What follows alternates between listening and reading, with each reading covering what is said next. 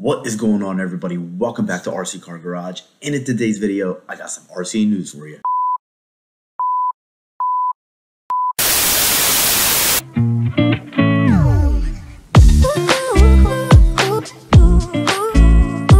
So HPI has a sister company called Maverick RC, and they have released the Maverick Quantum Flux MT, which in the beginning not too many people were happy with, even I, just for the main fact that like every little thing breaks on it. So you've had body posts that breaks, you have axles that broke, dog bones that broke, and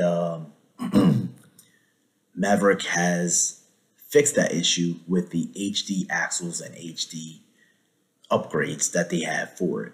Well, this time Maverick has took a page out of Arrma's book, and they came out with this bad boy. So you guys can see here, this is the Maverick Quantum R Flux. I don't know what to say about the body. It is very boxy compared to the Infraction.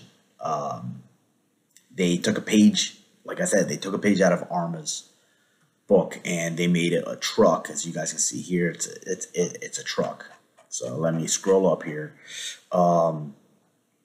Here's a better side view of it. So it's a truck, just like the Arrma Infraction. This thing is a 1/8 scale, when the Arrma Infraction is a 1/7 scale, and here would be a picture of the Arrma Infraction. So this thing is 4S capable, as you guys can see. Let me scroll down here. So here we go. So this thing is brushless powered, 4S capable, with the FLX 4S 120 ESC and the 2250 kV motor. It has the treads, HPI treads, racing tires.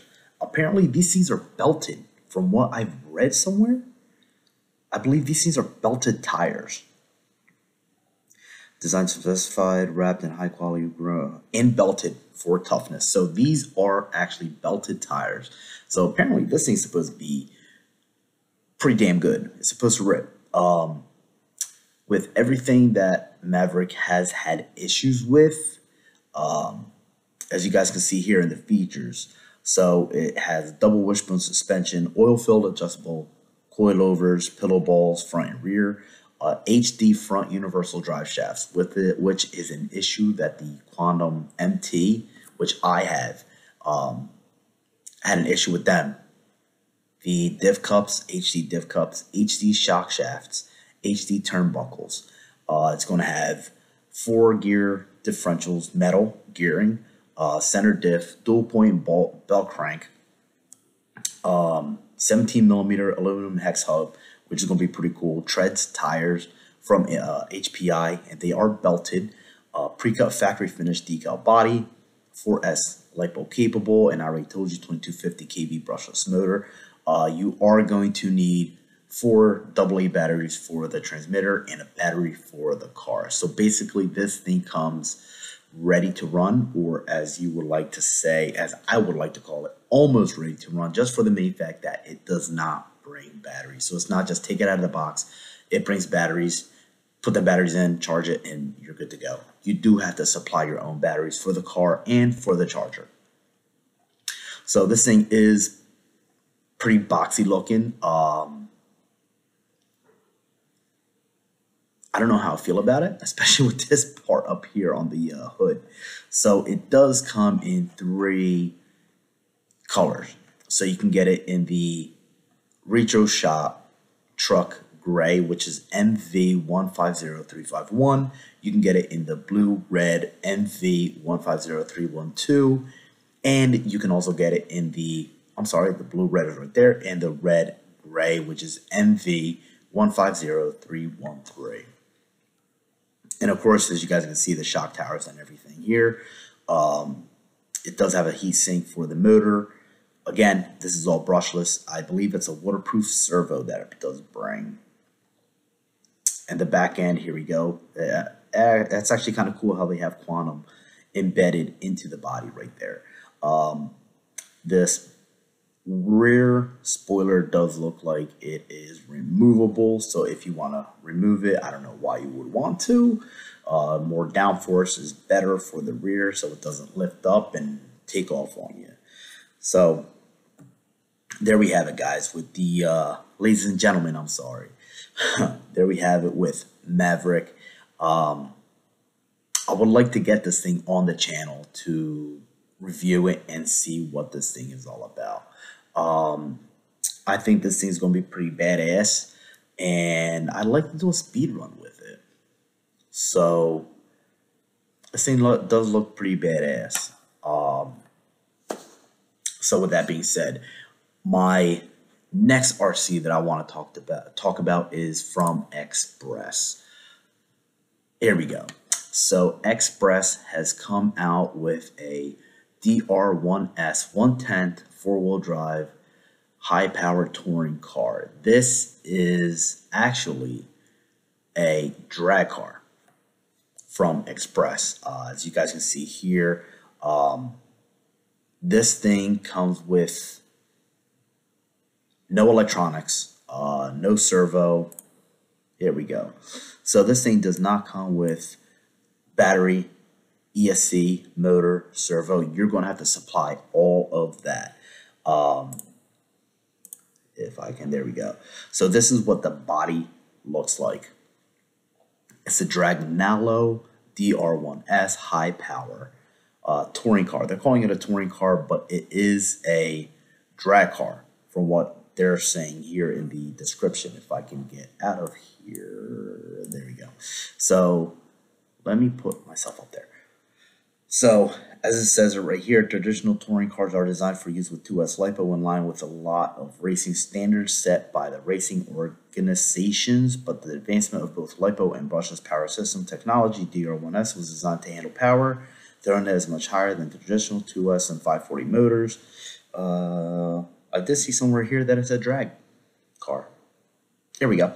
The DR1S was designed with a goal to handle all of that power from circuit racing to drag racing and 2S LiPo to 6S LiPo. So this thing is supposed to handle up to a 6S LiPo battery.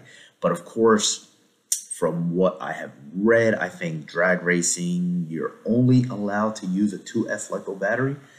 Comment down in the bottom that make sure that I'm right, because I'm not into the drag racing yet.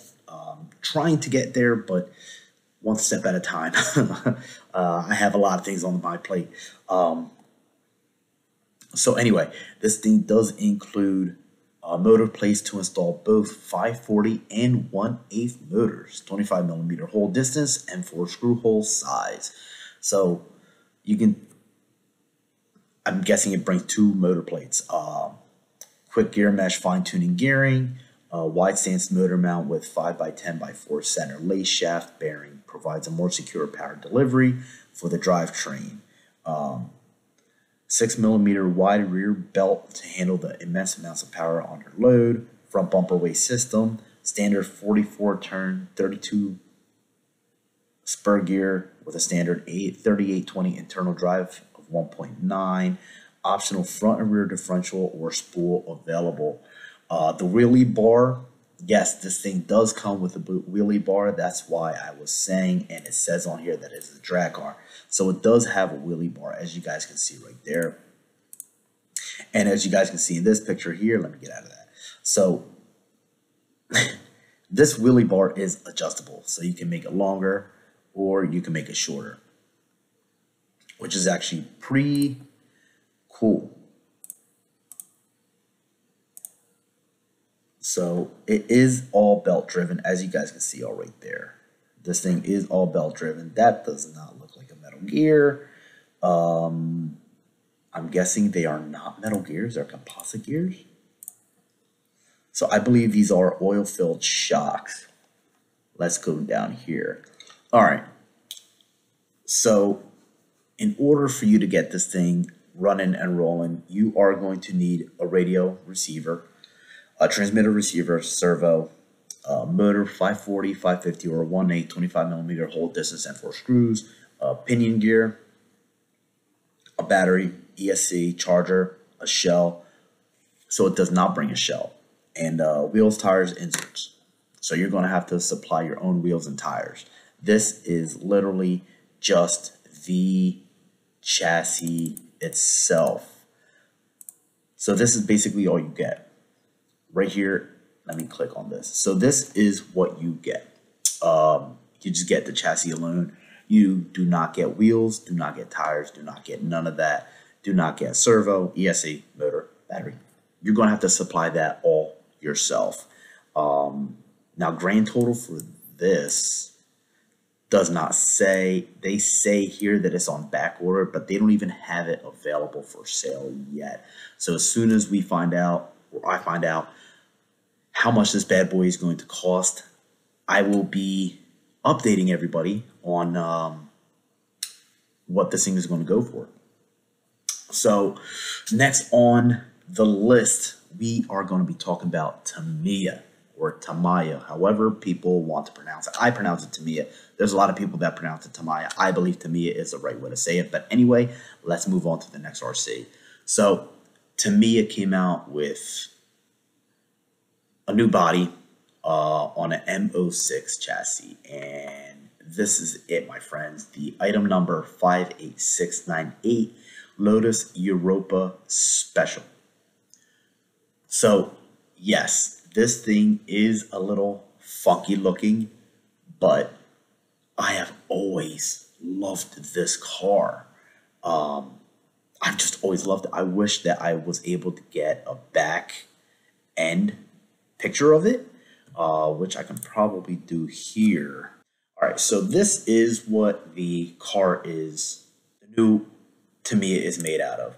Here's the back end of it, of what that's supposed to look like, and of course the front end. So with that, that's what the back end's supposed to look like. I just wish that I was able to show you guys from Tamiya's page what the rear end was going to look like. Unfortunately not, but here is another picture of the rear end. So this one doesn't have the wing on it, but that's not what I was trying to show you. This one does have a spoiler wing on the back. The front of it, this is a 1/10 scale.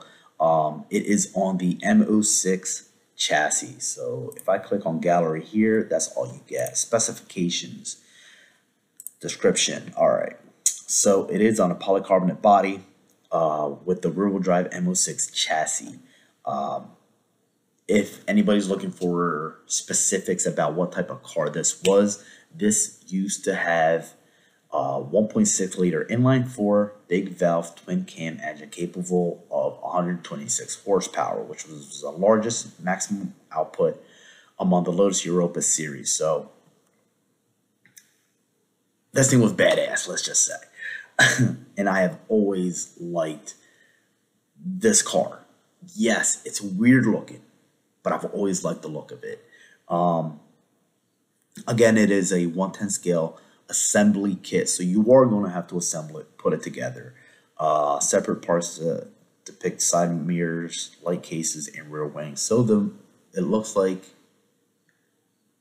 the rear wing, the mirrors, and the light cases do not come included. Now that's something that I did not know. So this model utilizes 225 millimeter wheelbase M06M chassis, dedicated stickers. It does include a 540 brushed motor. You are going to need a radio, ESC, and a battery, and Tamiya PS paint. It includes the stickers, a variety of hop-up options. The parts are available to customize the chassis. So with that said, let's find upgrade parts for this thing. Now I'm interested. So let's click on that. So here we go. So already they have these hop-up parts for the Lotus Europa. The aluminum rear uprights, the aluminum motor mount, gearbox plate, aluminum servo mount, titanium screw set, gearing, I believe these are all going to be metal gearing. Antenna cap, pinion gears, carbon gear shaft, aluminum wheel hubs. They have universal shafts, aluminum damper set. So if you want to upgrade, here you go. For $88, you end up getting the hop-up number 54,000, and it is the aluminum damper set. Aluminum front uprights for $53. The diffs, $42. The MO6 stabilizers for $21. The suspension shafts, carbon damper stay, another carbon damper stay. They got a lot of carbon battery holder, and aluminum rear uprights, rings, heatsink bar, aluminum uprights. Let's go to the next page. Now that we're on here, might as well check and see what's going on here. Step screws, dog bones, bushings, body mount adjusters, Works damper set, sponge tape, servo horn, aluminum servo horn, shocks, more dampers for $90. You can get those. Body mount extensions, wheel axles, spring set, joint shafts, carbon damper stay, another carbon damper stay, one-piece aluminum hubs, and there you go. The hubs go for $22.50. So this thing's not even out yet, and they already have, as you guys saw, a whole bunch of hop-ups for this thing. I was trying to see if we could find the wing, because apparently the wing is not coming with it. But anyway, I'm not going to go through all that again. Those are just spare parts. I mostly wanted to check the upgrades to see what type of upgrades they had for this thing. So the Tamiya RC kit faithfully captures this classic car down to rear wing as seen in the special variant of the Europa. So with that being said right there, it might end up bringing the rear wing, which I kind of hope it does, because that rear wing is what set it off for me with the special, or special, the way they want them, whatever you want to call it. But this thing is badass, and I do like it. And hopefully I do get one. I still have my Subaru that I'm trying to finish up. I already got the paint and everything that I still got to finish up. I got the interior that I still got to do. I just got to get time to do it. So bear with me on that one, guys. But continuing on with Tamiya, they are also releasing the 92 Audi V8 Touring. This one is actually going to be on the TT02 chassis that everybody knows. So everybody knows there's a whole bunch of hop-ups for this thing. Again, upgrade parts. I'm just going through that before I end up going, because everybody knows what the TT02 chassis is. And here you go. You get the high-speed gears. You can get the high-speed gear set. Full ball bearings, which is what I would recommend doing, honestly. Aluminum hubs, wheel hubs, servo stays, upgraded dampers, and the list just goes on and on and on and on, especially with the TT02. I don't know why this says TT01 ball diff set, unless I don't think it does, but the set ends up working on that. I don't know. But anyway, so like everybody knows, the TT02 chassis, there is a whole bunch of upgrades, because they have Tamiya comes out with new bodies and basically sets them on the TT02 chassis, except for that Lotus Europa, which is going to be kind of badass, and I kind of want to get my hands on that thing so bad. Well, this is the TT02 Audi V8 touring car from 1992. they did come out with one. A lot of people might say, oh, it's the same one that they just came out with. No, it is not. The one that they came out with was this one here, which is the